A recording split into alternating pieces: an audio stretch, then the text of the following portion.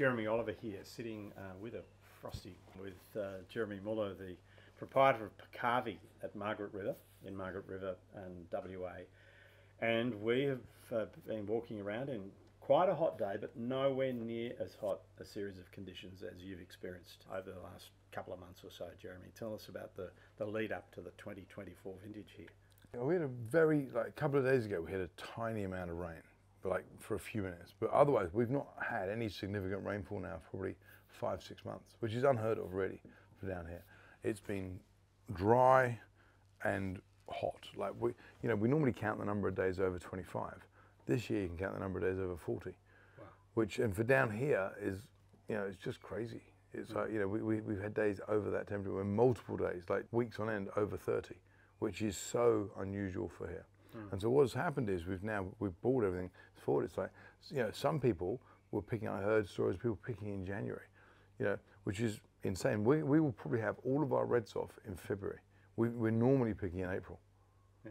So it's just so different, but it comes down to what you're trying to get, in the vines. You need to try and find ways to sort of then get the flavors going through.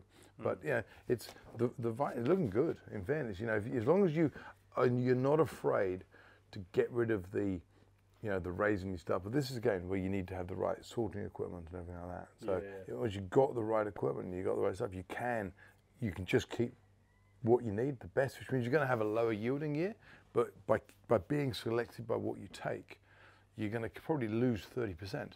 But what you're left with is going to be amazing. Yeah. So it could be, and for reds, an incredible year. Whites looking good, actually. Whites are looking good. But for the reds, it's going to be interesting. It depends on how much of a haircut you're willing to take on the things, and then what you get from there. Wow. So it's been interesting because over in the east, we've had our 5th relatively cool season in a row, and then from 2020, 2017 was also cool out east. So, but the weather systems that you're talking about that might cause this, we've been strongly influenced, I think, by cyclone activity in North Queensland and so forth, which has had a sort of reverse effect. Lots of cloud our way and cool days. So just a reminder of how big a continent Australia is, and that there is a difference between weather and climate.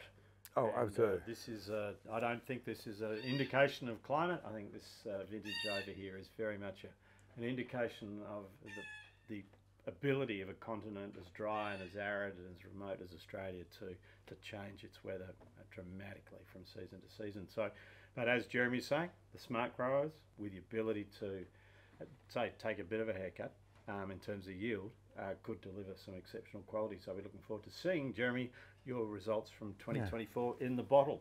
Drink to that. Cheers.